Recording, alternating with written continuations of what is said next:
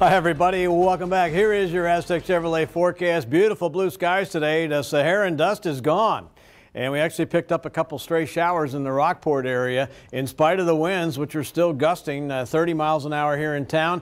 Peaked at 33 in Orange Grove and Alice, so it was on the windy side today, except where it rained a little bit right over here near Rockport about 2:30 this afternoon, right there, and just north of Rockport up towards the Lamar Peninsula. But it's high and dry now in the coastal bend. Satellite and radar shows again sunny skies, couple cumulus clouds around, and that is it. Evening forecast is quiet with temperatures dropping to the 80s, upper 80s to low 80s between now and midnight, and then on into the upper 70s by 6 a.m. as the winds come down a little bit below 10 miles an hour.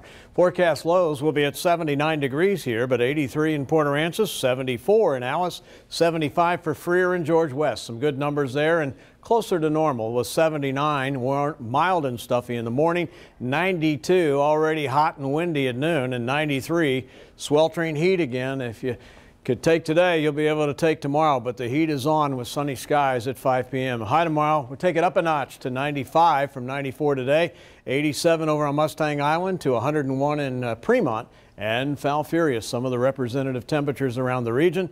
Here is the low pressure causing the persistent pressure gradient out of high pressure to the east. And again, you can see the lines of constant pressure.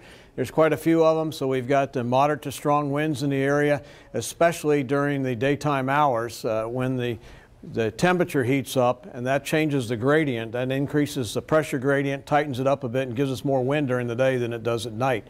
This is all lifting up to the north where there is extremely hot temperatures. Our feel-like temperature is 99. It feels like 108 in Omaha, Nebraska, and Chicago is only 2 degrees behind us at 96 feel-like degree temperatures and 91 in Cleveland. So the heat is expanding northward around this area of high pressure that's going to build up to the north over tomorrow and the weekend and then subside. This trough is going to dig south, way south. Very unusual to see that in July. That's more of a late August, early September feature.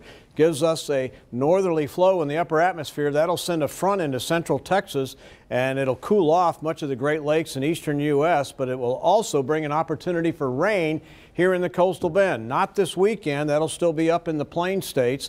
Showers and thunderstorms there cooling things off. And then that front gets here, and it will cool us off a little bit with some rain around Tuesday and Wednesday. It's not a washout, not a big deal, but we've only had 1/100 of an inch of rain in the month of July. Things are really burning up. Tropics, well, they're quieting down. That's good after Barry last week. The Gulf, the Caribbean Sea, and the Atlantic Ocean all is quiet. Here's one reason why. Temperatures are only in the 70s over here. You need 80 degrees to maintain or generate a hurricane. We just don't have it.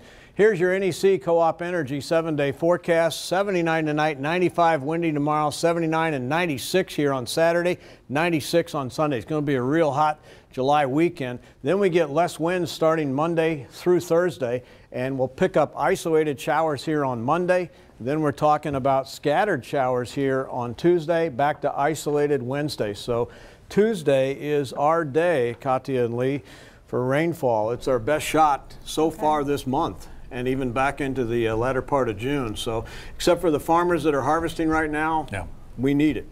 Absolutely. That's okay? true. All right.